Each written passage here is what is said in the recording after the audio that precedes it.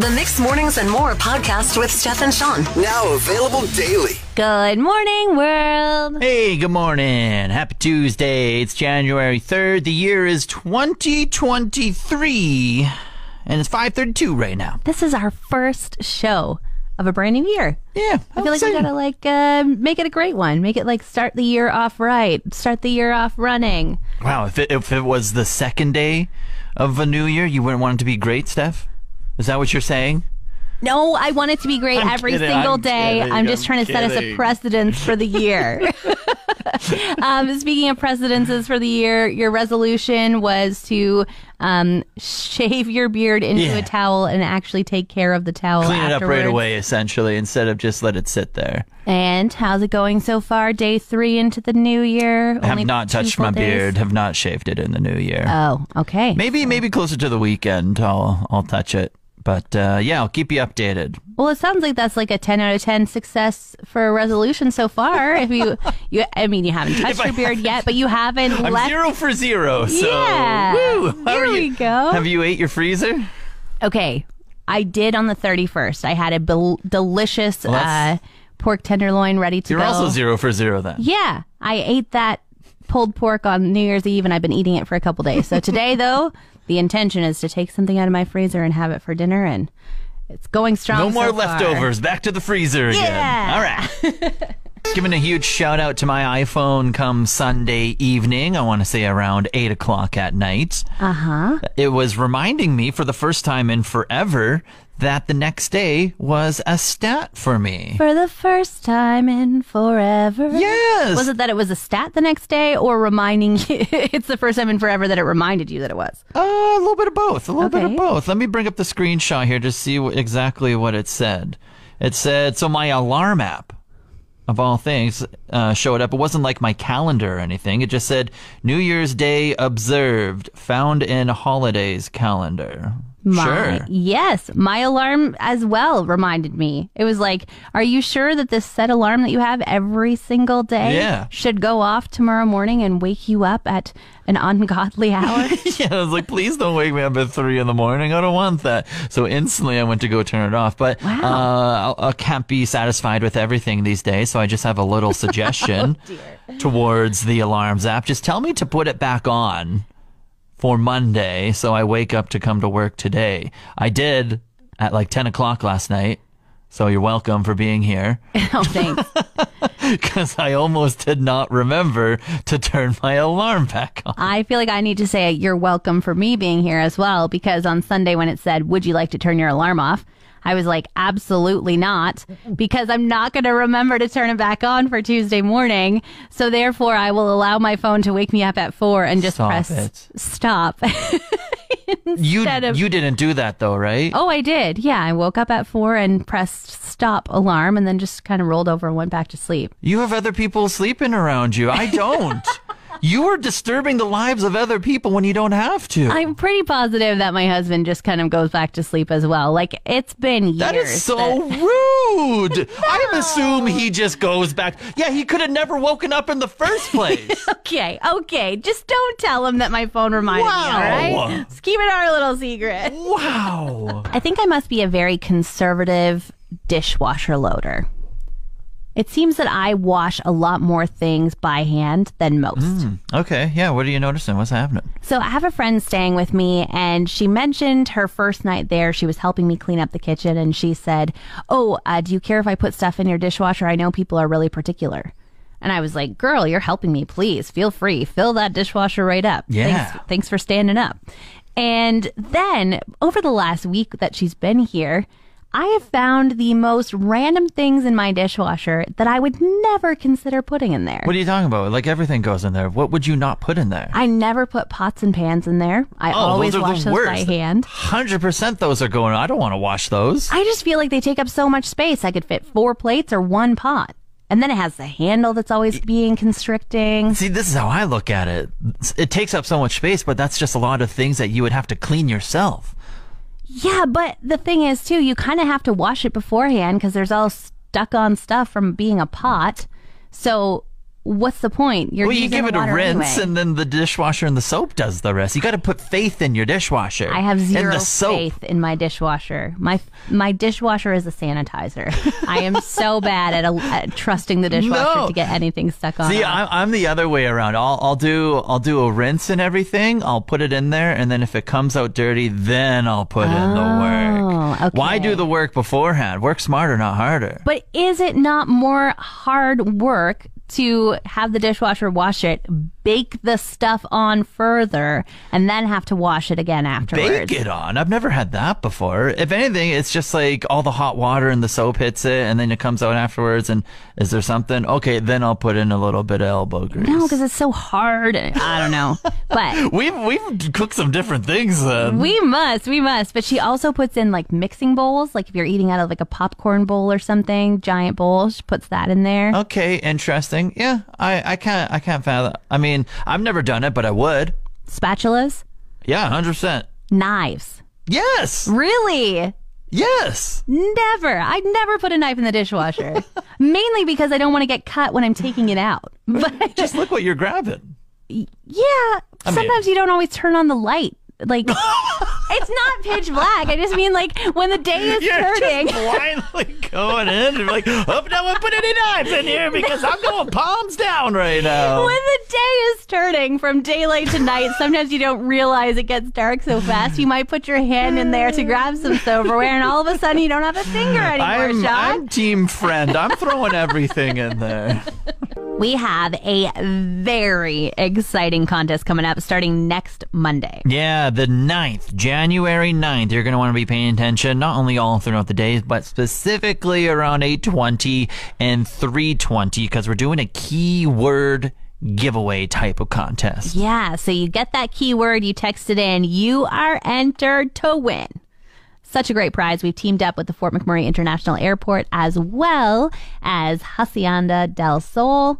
And we're sending somebody to Tucson. There we go. We got a Tucson contest going on right here. So one lucky listener, they're going to be flying for a winter warm-up, essentially, is what we're giving you, because you get 2 flights there and back. $200 in YMM bucks, courtesy of the Fort McMurray International Airport. You get a 2-night hotel stay in one room.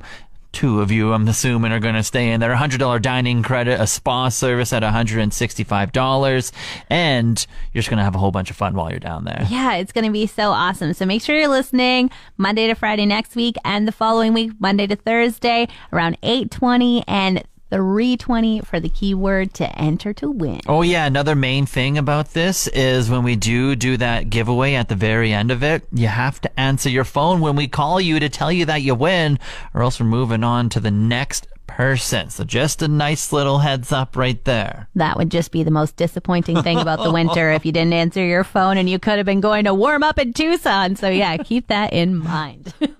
I've been taking in Jack Ryan TV show on Amazon Prime that I've just been hyping up to everyone. And so we're in the 3rd season. There's 3 seasons out. That's what I'm watching right now. And I've just discovered when watching a season where he's saving the world. It's like secret agent type of stuff, Steph. Uh-huh. He's saving the world. In season 1, he's in like Syria. Season 2, he's in Venezuela. Season 3, he's in Russia. And they go to all these different places. Another part of me comes out where I'm just a giant map nerd. Okay. And I've talked about this a lot before, but essentially, and I'm such a visual learner as well, in the sense where, okay, they're in Syria, and then all of a sudden they drop down into like this one part of Syria. And usually it's just like when they cut scene and they're in a new spot, it's like here, and they're here at this time or whatever. Yeah, and they just like write it across the bottom of the screen. Correct. Okay. Yeah, and I have to bring out my Maps app. You're And I kidding. have to look up the place to A, see if it's real, if I've never heard of it, and B, so I can get a visual of where they are. So you're the person when the creators don't put the nice little map, you know, like when an airplane goes on and they show you that where they've gone, you're like, I still need to know. I need to know. I don't know. I don't know why. I'm just such a visual learner like that. And so this like most recent season, they're hopping all around from like Russia to Europe to different parts of Europe, that way and whatnot. And I've noticed that they just started using fake cities and fake towns. No. But I think the reason why they are is because like a lot of bad things things are happening there. Maybe they just don't want that to like put that negative connotation onto like a real place type of thing. Like one of the scenes has to deal with like a lot of radiation and stuff, and obviously with Russia and like Chernobyl and all the bad things that happened. I'm thinking maybe they used a fake spot so they didn't like cause fear in a real place. Yeah, that makes essentially sense. I don't know, that's just me assuming, but yeah, I went to go look it up, like, oh, interesting, let's look up this Makoska place or whatever. It wasn't real. I'm like, okay, making up fake things here. But then like they're going back and forth to like Czechia, and they're going to Prague, and that's an obvious one, I would assume. And so I was like, okay, I already know of that. But then they went to this place in Finland that I've never heard of, because I think the only place in Finland is like Helsinki.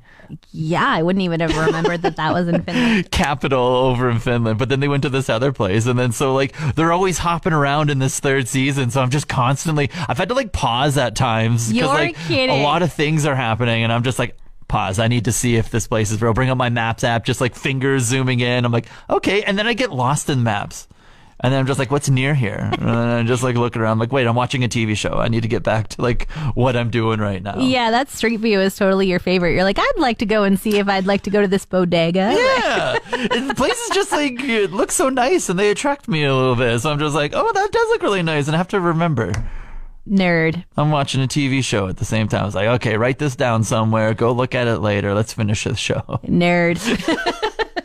Can't escape the Instagram ads. They're like every second post, somebody wants you to get something. And I might have gotten a little sucked into a couple of them. Okay, what's drawing you in lately? Well, they're absolutely playing to the New Year's resolution, fresh start kind of experience. Oh, yeah. So there was this app called the Productivity app. What does it do? It just like helps you be more productive. It helps you start your habits better. It is like, did you do 30 minutes of workout today? Yes, you get to swipe right on it and check it off. And did you eat healthy today? Yes, I swipe right on that. Oh, I love a good checklist. Yeah, I like a physical one though.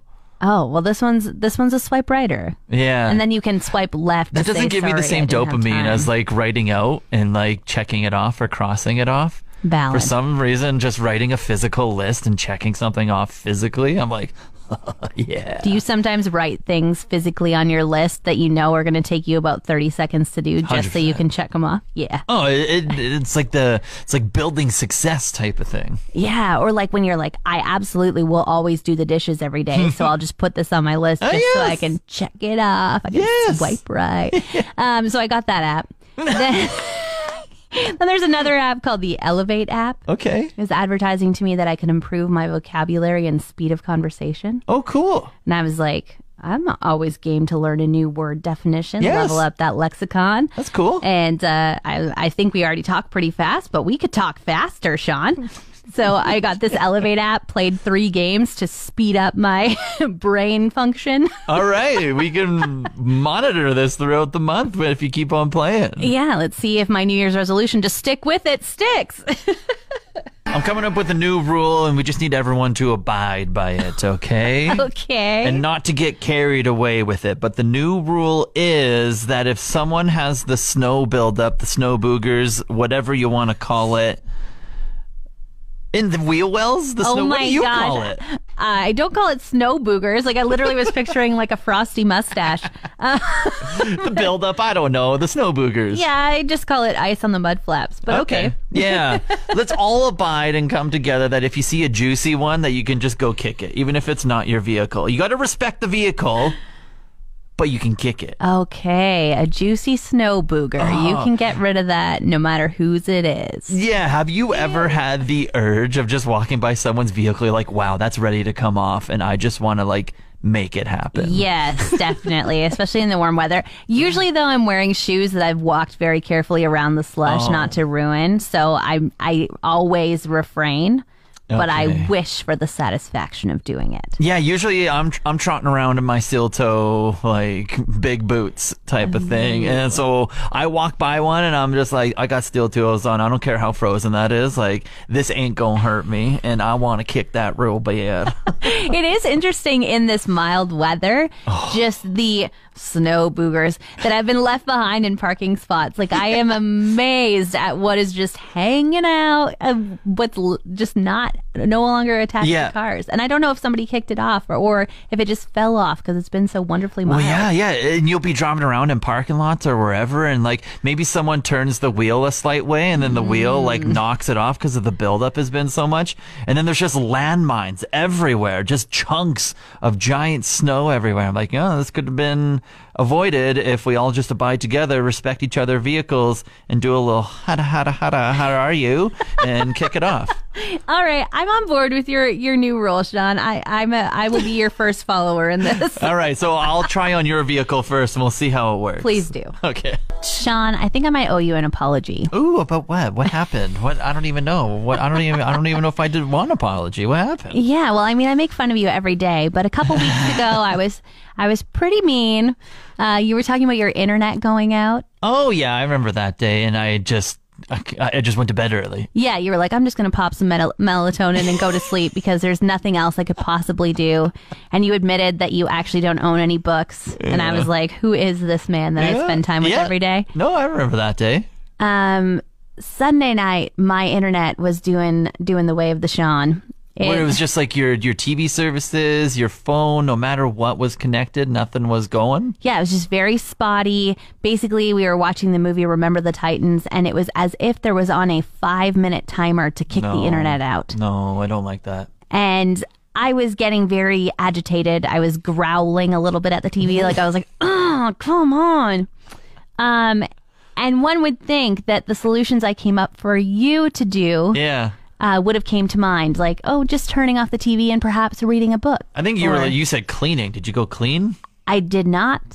I did not clean. I did not read a book. I did not play a game. I did not just decide to enjoy some conversation. What did you do? I just sat on the couch and growled at it every 5 minutes. As it buffered every 5 minutes? Yeah, and then it would come back on. I'd enjoy, get back into Remember the Titans, be like, man, this soundtrack's good. Know pretty much every line, enjoyed that, and then, there it went again. So I feel like I owe you an apology because I did not take my own advice. I made fun of you. I'm sorry, Sean. Yeah, now that you're in the tough situation, hey, it's not so easy. Not so easy, apparently. I will recommend one thing since now we've both been through it. Yeah? Pop some melatonin and go to bed. You'll feel a lot better the next day. A good sleep's good for you. We are witnessing absolute greatness on the television for these past couple weeks here, Steph, and I have one thing to say. Tell me all about it. Connor Bedard. Ever heard the name? I have not. All right, hold up 1 second. Bedard holds the line. Bedard back with it. Slides it again. Bedard pulls right in.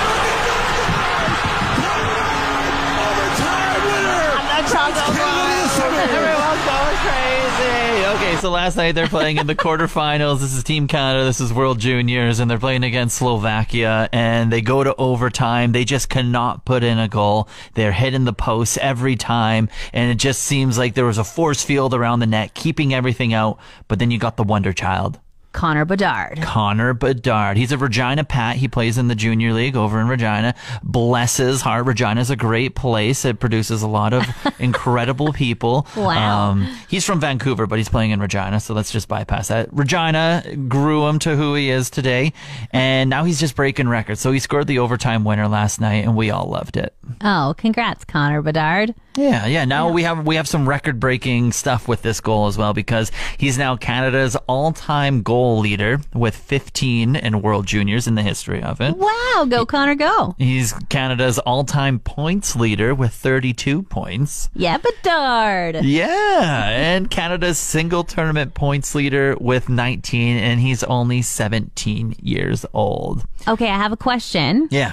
So we have Connor McDavid. Yeah. Now we have Connor Bedard. Yeah. Are you going to call Connor Bedard Connie as well, or do we need to come up with a new nickname for Bedsy, him? I think he's Bedsy. Yeah. Bedsy. Yeah, I think we gotta know there's only one Connie, and that's McDavid for me. So I think he has to be Bedsy. But my Red Hot Ducks, who actually aren't all that red hot, they're quite opposite right now this year. They're pretty cold. They're freezing, in fact. Oh, they should fly south for the winter. Yes, stay in Anaheim. Just stay warm there. They're not doing so hot in the NHL right now, and so they're going to have a really good draft pick. and they might just end up with Bedsy because Bedsy doesn't have an NHL team yet. He hasn't been drafted yet, but this is his draft year. He could end up being an Anaheim Duck, and that's all I'm going to say is that Bedsy might be on the Ducks, and we might be going to the Stanley Cup next year. That's all I'm going to say. Everything. There's a plan for everything. It is the season of traditions. At my house, superstitions. Superstitions? Yeah, my mom, my entire life about New Year's Eve, she would always at midnight after you get your New Year's kiss, she would run to the back door, open it up, run to the front door, open that up, and let the old year out and the new year in. Fun. That's neat. Was kind of her thing, and it was like, this has to happen. Just pass on through. Yep. Bring in the new air. Yeah, but the people say, like, if you don't get a New Year's kiss, like, you have to kiss the one that you really want to because you are solidifying their affections for the entire year. Who's they? Who says that? Wow, that's deep. It's another superstition. I thought it was just like a thing to do. No, it's not. It's a thing. Also, stock your cupboards. They say empty cupboards at the turn of the year foretell a year of poverty. Well, you could have told everyone this before New Year's. Thanks, Steph. I know. I feel like I failed because the other one is that you're supposed to make sure to put your right foot down on the ground when you step out of bed on New Year's Day morning. Otherwise, you're stepping into the year on a bad foot. On your left. Wow. So for everyone that's left-footed, they're just they're shaming them. It's left-footed a thing. Yeah, for like soccer, if you kick the ball with your left or right foot. Oh, okay. I'm left-handed, but I don't usually put my hand on the ground first thing in the morning. Okay. Yeah. You got any New Year's Eve traditions, superstitions? I don't know about superstitions, but traditions definitely just watch some college football. You watch TV on New Year's Eve? What do you mean? Everyone does. Like, you have the ball drop on in the background. But no, you have college football on in the background. Why have a ball drop when you could have college? The playoff goes every New Year's Eve ever since they switched over to it. So for like the past 10 plus years, New Year's Eve is college football playoff. And this year did not disappoint because the two games that we had were absolutely phenomenal, Steph. And you just watched it all evening long. Does it end specifically at midnight, or is there something that you could say, this is New Year's Eve, apart from being like, I'm watching another football game? It essentially takes up the whole day. So like the whole day. So it starts at like 10 a.m. You got one bowl game, and then the playoff starts at 2, and that goes to 6, and then from 6 to about 10 you have the second playoff game, and then from like 10:30 to midnight you can kind of just mosey back into bed and wait for the New Year's to happen. Maybe you don't even make it. We'll see. I don't know. Depends on how crazy you got since 10 in the morning from watching college football. You are breaking my heart, and I'm sad that I didn't share all these traditions because I'm very worried about your new 2023 year. No, I don't. I mean, I even stepped out of bed on my left foot, so I'm and my cupboards were bare. So I'm not looking forward to 2023. And you apparently didn't kiss anyone at midnight, so no affection for you either. I went for a walk on the Aboriginal Interpretive Trail yesterday, which is that beautiful trail down by Mac Island where there are the foxes and the different statues on it. And you can just kind of stop and take a look and kind of wonder at how beautiful the artists have painted these foxes. Yeah, up and down the bush by the river right there. You just kind of zigzag your whole way through, and there's a lot of them. Yeah, really cool. And I was walking along, and there was this gent there with a snow brush. And he had been walking like quite hand in hand with us, and I was like, why is that guy carrying a snow brush like this whole walk? And then doesn't he just stop and start giving a little brush off to each one of the foxes? Right? That's so sweet. Yeah, I was like, thank you so much. My friend is visiting from Toronto. I was just gonna point out like, oh yeah, in the summer, like, these look really great. But no, this guy went along ahead and brushed off all of them so I could be like, look how beautiful this artist painted these, and thank you so much to gentleman who was walking ahead of us. No kidding. Do you think he was older? Do you think he was retired? No, he was totally all right. Wow. Okay. Good for him. I was going to say, like, sometimes retired people just need something to do, and that sounds like the perfect task for someone, but I mean, all props to this person. I know. Can I give you actually a little secret? Sure. It was my husband. Oh. He was like, I'm going to bring the snow brush with us. I thought he was crazy, but I just need to give him a shout out because I was really amazed, and it was so nice to see the fox. So now he has to regularly do that now that you've publicly stated it. He's the brush off guy. The brush off guy. Want more of today's show? Download the Mixed Mornings and More podcast. Now available every weekday.